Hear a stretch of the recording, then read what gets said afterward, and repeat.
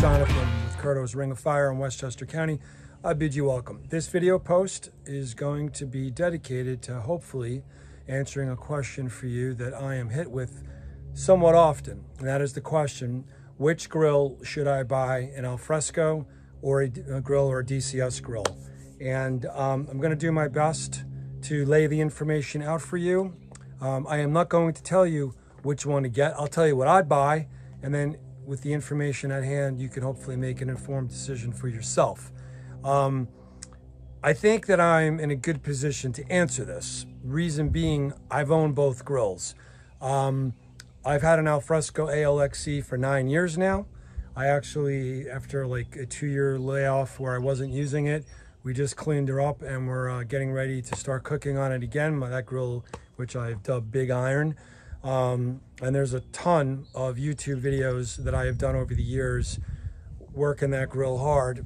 Go look at the library here on the channel and you'll see. As for the DCS, prior to getting the Alfresco, I owned a DCS, a Series 7, and which, you know, it has a lot of similarities as the 9. We'll get into that in a little bit, but I have a lot of experience with DCS as well. So if anybody's going to answer this question, I think I'm very well positioned to do so. So let's get to it. The first thing we're going to do is we are going to remove the Series 7 DCS out of the equation. This is strictly Alfresco ALXE versus DCS Series 9. And the reason we're doing that, the Series 7 is simply, it's not in the league of the other two. The Series 7 is a great entry point to the high end, but it's like, when you compare it to the Series 9, it's just, it's defeatured. Yes, it does have the same burners. Yes, it does have the same ceramic rods, but there's a lot more things going on with the 9 to differentiate them. So the 7, it's out of this discussion, okay? So let's get into the Alfresco ALXE, the positives. First of all, if you are an avid outdoor cook, enthusiast, and you want a myriad of ways to cook, not just grill, Alfresco is hands down, it's the most versatile grill there is. I mean, you want to cook with charcoal and wood, they've got the solid fuel insert, which is one of my favorites. Check the videos out on that. If you want to steam fry, they've got the steamer fryer insert, they've got their indirect roasting pod. I've had people who have shown me by using the 3-position rack on the top level that they've actually smoked on it. I am going to try that myself. I've tried it in the past unsuccessfully, but the Alfresco is almost like a Swiss Army knife in the way that there are just so many different ways to approach a cook. So that's a major positive that it has going for it.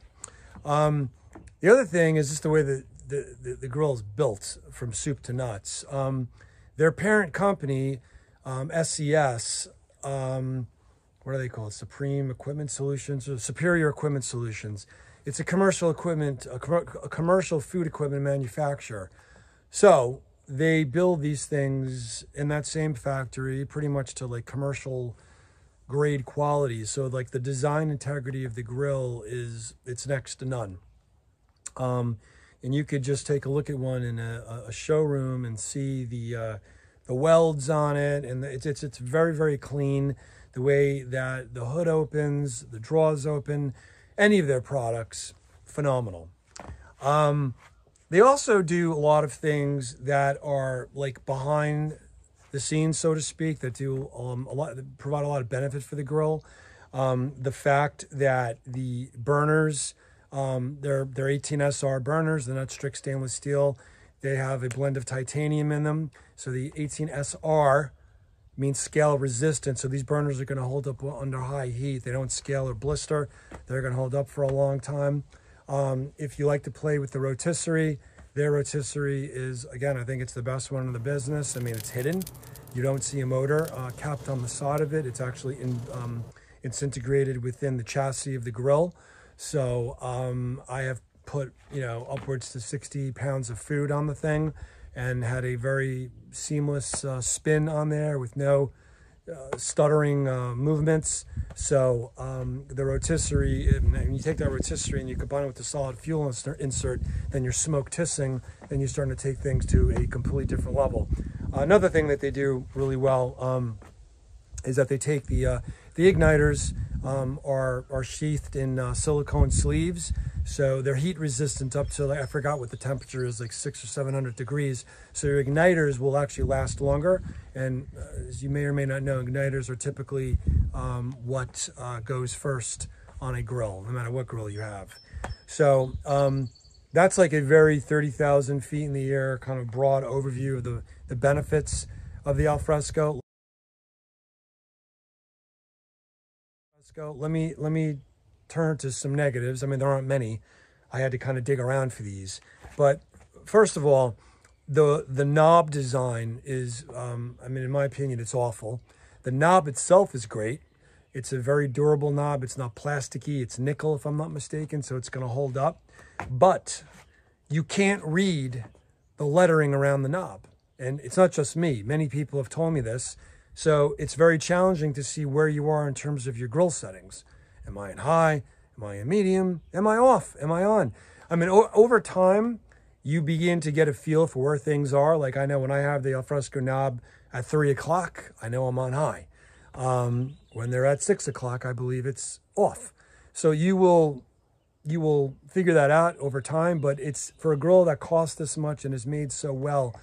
That was, it's poor design. I mean, not only are they hidden, it's because the manifold that they're written on is angled backwards. And I don't know if that has something to do with the fact that they put lights in the ALXC above it, but they don't really, it doesn't really work. So if they're going to redo these grills, that is definitely something they need to re-engineer. The other thing, because I can't really think of anything else about the grill that I don't like, is that it depends on what part of the country you're in, but service could be challenging year round. And what I mean by that is, like, if you live in the Northeast, they don't have Alfresco servicers. They have a company called ADCA, which is they're based out of Arizona. They are a national service provider. So I know, because I've called them and had customers call for them, they don't do service like in the Northeast from, say, October through into the spring. So if you need your grill serviced, if you're going to use it for Thanksgiving or for the holidays or whatever, and your grill's not working, you're SOL, because they will not send people to service the grills during those months. This is a Northeast thing. I don't know if this is the case in the Midwest, where it's cold also during that time.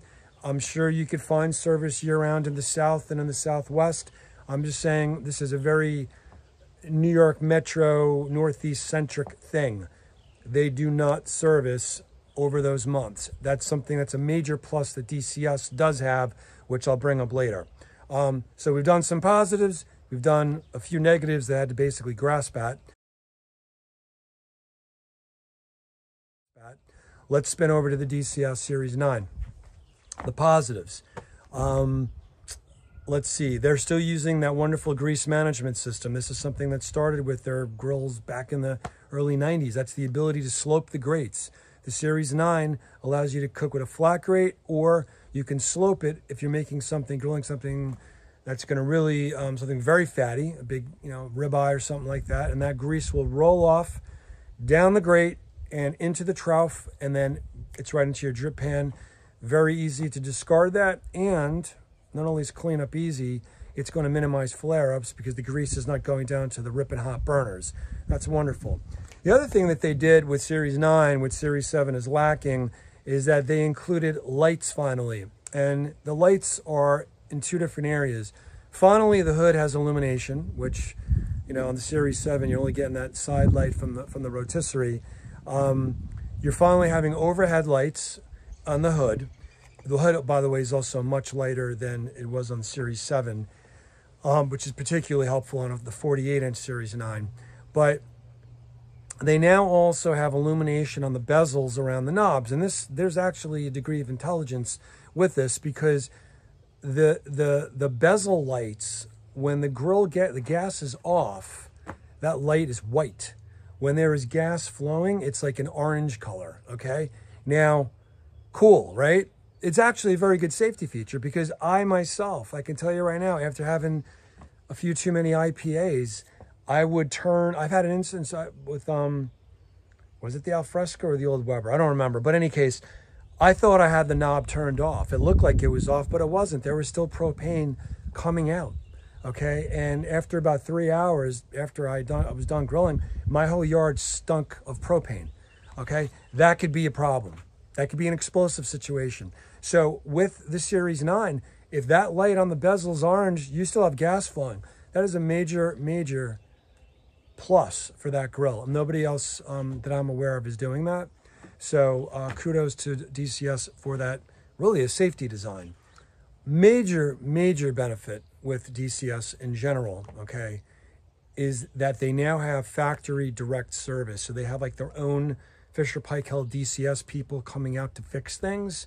And they come out for outdoor products in the winter. And I know this because I have scheduled service for some of my customers during the winter months, and they came out and they serviced the grill.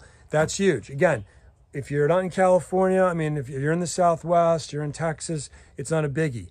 But for us who want to use our grills year round, and if there's something goes wrong, and if you need service, I don't want to wait till April to get somebody out to my house. So DCS is doing it year-round, again in the Northeast. I'm assuming this is the same deal in the Midwest because they went to a factory direct model, and it's awesome. That is a major, major benefit for DCS. Another great thing about the DCS Series 9 grills is how they handle the back of the grill. Okay, Alfresco's got a very cool triple position rack, but DCS took the long rack and basically made 4 different pieces, one of them being a saute pan. So they took unusually space on the grill that is used to like toast hot dog buns, and you could actually do real cooking up there now. So they did a very good job with that, and they're the only company that is doing that. So negatives on the DCS. I'm still not crazy about the ceramic rods. I love ceramic, but I don't like the way that the ceramic rods on the DCS grills are encased in the stainless steel holder, because the ceramic is, the rods are completely exposed. So they have, I feel, a tendency to break. One of the reasons why when you buy the grill, they give you extra ones, but they're not really easy to put in. Folks ask me, how do you clean the ceramics on these grills? On any, how do you clean the ceramics on these grills? And I'm like, well, you could scrape it and then you flip it and burn everything off. Well, you flip a DCS ceramic rod case, okay, you have a good chance you're going to break the rods. So the Alfresco, on the other hand, the briquettes are so, they're those little, they're briquettes, they're small wafers, and they're so locked in to their bracket, casing, they're not going anywhere. So I mean, I'm not saying that DCS needs to get rid of the rods, but because there is a benefit to having the heat spread out over that, that long tubular piece. I just feel like they need to get them locked in better. One other negative about the DCS Series 9, they tout this charcoal tray or insert. Please don't talk about that. The thing, it's borderline useless. I've used it. I used it when it first came out. I was testing, one of those grills at my house, going back years. You can't fit any charcoal in the thing. I mean, you're basically putting wood chips or little shards of charcoal, which do nothing. I am a lump hardwood charcoal guy, okay? I can put that in the Alfresco solid fuel insert. It burns longer, it burns cleaner, okay? Not with the stuff that you're gonna go put, or you can fit in the DCS charcoal, whatever you wanna call it, charcoal basket. It's not a basket, there's no way, there's not enough depth to call it a basket. It's essentially like a tray. At this point, I wouldn't even talk about it in their marketing. I never discuss, and I think I actually removed it from the Series 9 grill in our showroom because I don't want to purport to people that you're doing solid fuel cooking on this grill. I'm just not going down that road. You want to do that, you go with the Alfresco.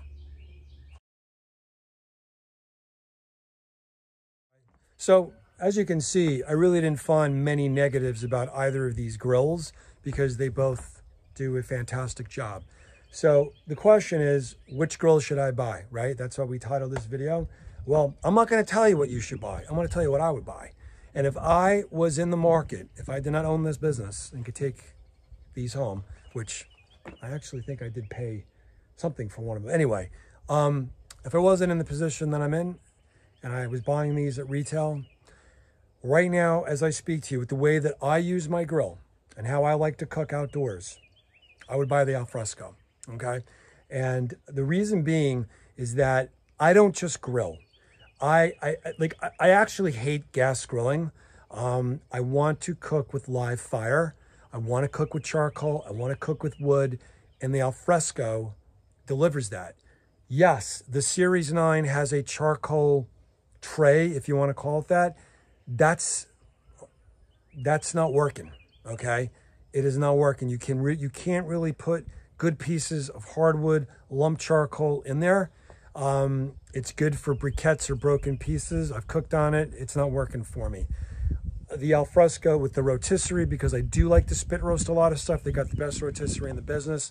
So for me, I'm buying an Alfresco ALXE 42 without the sear burner. That's actually the model I have with the sear burner. I regret getting it because it's too damn hot to cook on. Go look at the videos on that. But that's about it, folks. I've been blabbering for almost 17 minutes. This is a very long video. If you have any questions, we ship Alfresco and DCS nationally. If you're in the Northeast or if you're in the New York metro area, call us, come in, check them out. I've got plenty of them on display. Questions, you could hit us up, questions@rofgrills.com. Thank you for your time and happy grilling.